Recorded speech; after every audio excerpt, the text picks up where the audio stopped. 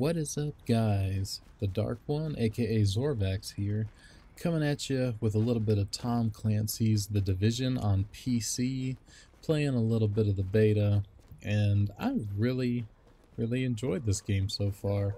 I'm going to go over just a few things with you, try to keep this video kind of on the short side because, well, there's not a whole lot to say right now. The beta is pretty short, there's only a couple missions to do.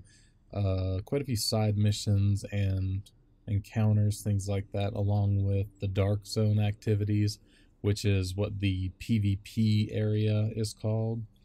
So there's not a whole lot to see right now, but from what I've seen so far, I've really enjoyed it. The missions look like they're going to be a lot of fun. They, so far, have all been very similar, fighting waves of enemies, rescuing hostages, interacting with different things throughout the level. But the way they lay out the missions is pretty cool because a lot of times you'll be going through buildings and fire escapes and rooftops and alleyways. It's pretty interesting the way they do it. It keeps it fresh in my opinion. One of the things I do want to touch on though is the graphics. They've caught a little bit of flack, I know, from people because the screenshots that they showed aren't quite exactly what people are seeing in game right now. And to me, honestly, I think the game looks amazing. The effects that I've seen so far of the sunlight coming through the buildings and hitting the steam, and the snow drifts on the barricades blowing in the wind that you can all see, the reflections in the ice on the ground, the fire when you throw an incendiary grenade, it all just looks so good to me. So I'm not really sure what people's complaints are there. Maybe it's just the fact that they doctored the screenshots up to make them look a little bit nicer, but honestly, where do you not see that? Look at a picture in a magazine of anything, cars, people, food, it's all doctored up to look better than it really looks in person, so it's just marketing. I think the game looks awesome. I have not been disappointed. It runs really smooth. That was one thing that I was worried about because my computer pretty much just met the recommended specs for the game. So I was actually worried that I wouldn't be able to run on Ultra running pretty smooth. But as you can see from this video, I'm playing with everything turned up.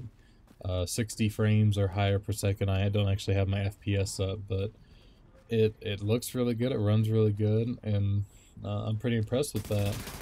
I'll put my system specs in the description below, but I am running a GTX 970, which is what the recommended graphics card is. So being that I can run on Ultra with that, I was pretty darn happy with. But the gameplay is pretty fun. Third-person shooter. You can go to first-person with scopes, and certain scopes allow you to zoom, things like that, but the combat feels pretty good overall. The snap to cover is something that I've always kind of been back and forth on. It seems to work pretty well in this game, although it's kind of hard sometimes because you're so reliant on it. If you do happen to get flanked, you die really quickly. So that's something that you always have to be mindful of your surroundings and who's coming after you and all that good stuff. But overall, the movement feels pretty good. I like that you can scale over things and onto buildings and up fire escapes, all that stuff. It makes the world feel a whole lot bigger. The weapon modification system seems pretty fun.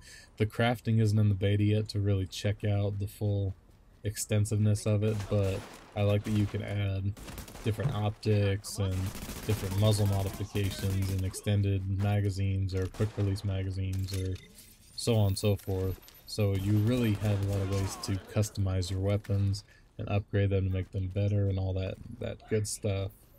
But yeah, it's pretty good so far. The only thing is that, like I said, you can't really do a whole lot in the beta yet. They have the different wings of the base, the medical wing, the tech wing, the security wing, but you can only unlock the very beginning of the medical wing, so you really can't see how that's going to play out in the game, but they have a lot of room to do some pretty cool stuff with it, so I am definitely looking forward to seeing what they're gonna do with the game overall. I think they've got a really good starting point here from what I can judge just based on the beta. So I'm looking forward to it. I'm definitely going to pick it up when it comes out and play it extensively. But that's pretty much it. I'm gonna try to keep this video pretty short. Like I said, I hope you guys enjoyed it. I hope you had fun, you know, listening to everything. If you enjoyed it, please like, subscribe, all that happy crap that everybody always asks for. And thanks for watching. I hope you guys have a great one.